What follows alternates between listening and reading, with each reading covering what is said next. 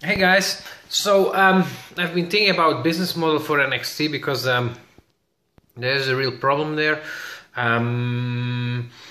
So yeah, currently it works on donations, but there's not enough donations. It's not consistent, so the core devs, they don't get paid or barely get paid, and that's a problem, as we see also in Bitcoin.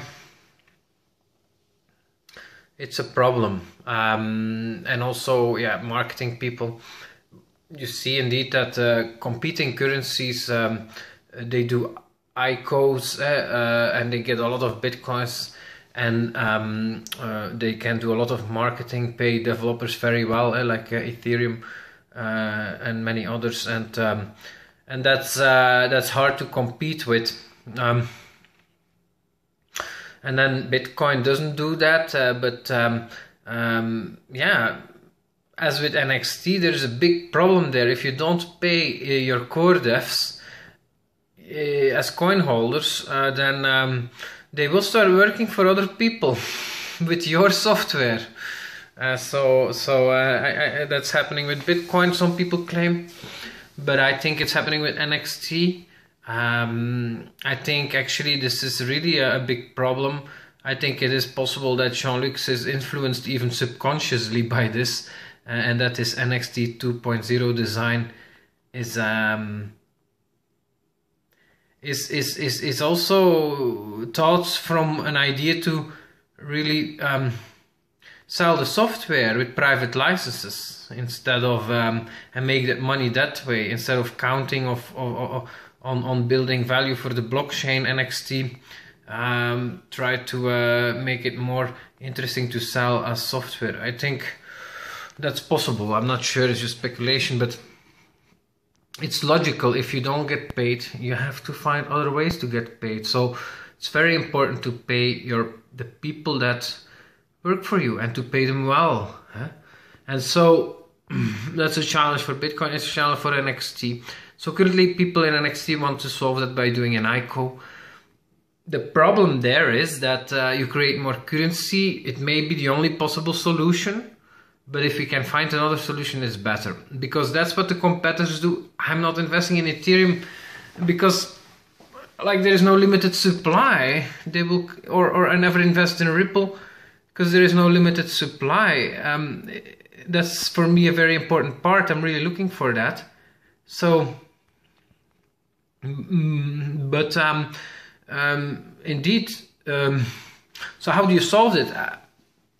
I think there are only two possible ways. If you have a limited supply, you don't create more coins. There are only two possible ways. Either you work with donations, or you work with fees. So the coin itself can also ask fees. NXT asks a transaction fee, but also ask fee to launch your own asset, and or launch your own currency, or buy an alias. And actually there is a big future for that for NXT. NXT could go that way, and because Bitcoin cannot go that way, because they only offer just basic.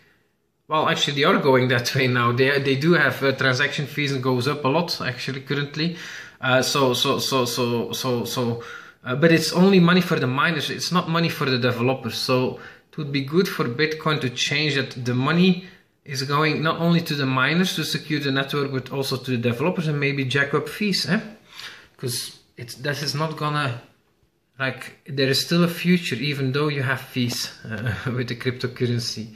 And for NXT that could be the right way forward to start, like have smart fees, not just fees to prevent bloat, but fees to make money. And so they must sometimes be cheap, sometimes they can be very expensive too.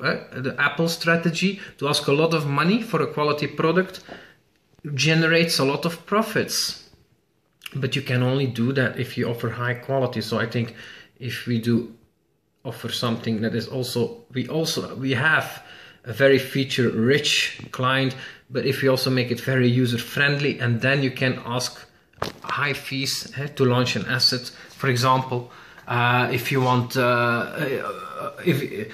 a lot of letters can be very cheap, but if you only want a few letters, it's very expensive.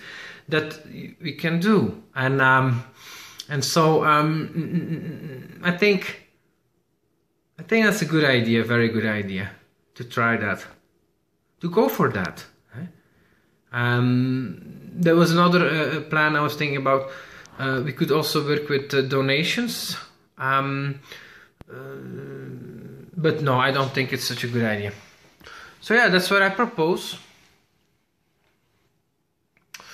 And so these fees have to pay all the people that create value.